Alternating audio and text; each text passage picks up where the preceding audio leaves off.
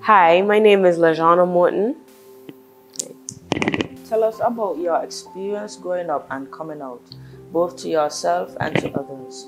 What identities feel right to you right now? I feel like I did not come out at all. I didn't come out at all. I didn't feel the need to tell anybody. I don't feel like it was really necessarily their business. But for myself, it was a little harder because I felt like I was also brought up to know that same sex is, being with somebody of the same sex is wrong. So for me, even though I had those feelings, it was just kind of like I didn't know what to do. But I always knew, and now that I'm older and I know myself, it's a lot easier to just be myself. I feel like I would probably go by she, her. I also don't mind they, them. That's completely fine. Yeah, that's it. Have you found support from your family/community?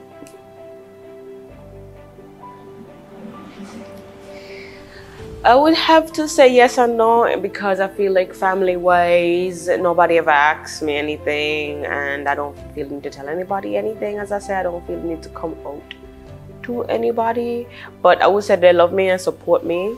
What challenges have you faced, and have those challenges shifted over time as you and all your community have also changed? I feel like the challenges are pretty what is expected. More like, you can't really go out with your significant other seeing that, y'all might be is the same sex. Is the challenges is just that people staring, people watching, big, kind of little shoes. But other than that, yeah, I don't feel like there's much challenges. And I feel like the community has changed to the point where people don't come and talk to you. Like, in terms of, like, if they see something, they see you with somebody, they see you with, for example, they see me with my girlfriend, they're not as confident to come and be like, oh, you with such and such. Like, they will just watch and talk in their little groups, and that's completely fine, as long as you're not bothering me, so. What do you find most challenging about being a member of the LGBTQI plus community? The most challenging thing is, for me, from my point of view, it's just the fact that I feel like it's very unfair for, the genders, different genders. I feel like it's a lot easier for women to get away with, just being themselves and being lesbians, being gay, being bisexual, than a man, choosing to do whatever he wants to do. But at the same time, change happens slowly, and Rome wasn't built in a day. So we changed from the way we was then to where we be now, and I would say that deserves an applaud. What is particularly joyful and or rewarding about being a member of the LGBTQI plus community? Easy. I could be myself.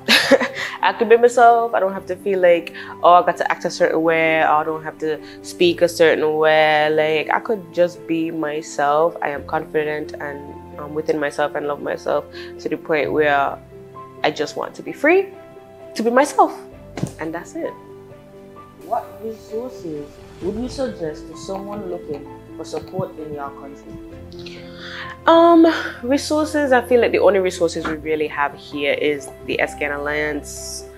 So therefore I would definitely point them into that direction. When it comes to, confidentiality and stuff like that, there's not much people in St. Kitts and Nevis who we can depend on and actually have our best interests at heart. So I would have to say SKN Alliance.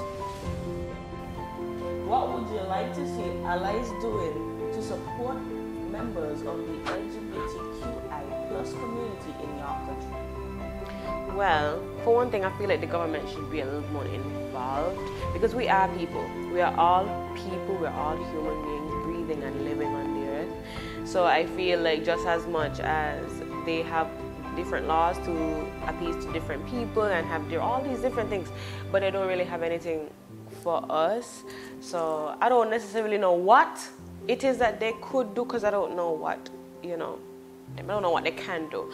But I feel like there should be, and it's necessary for them to be involved in what we're doing.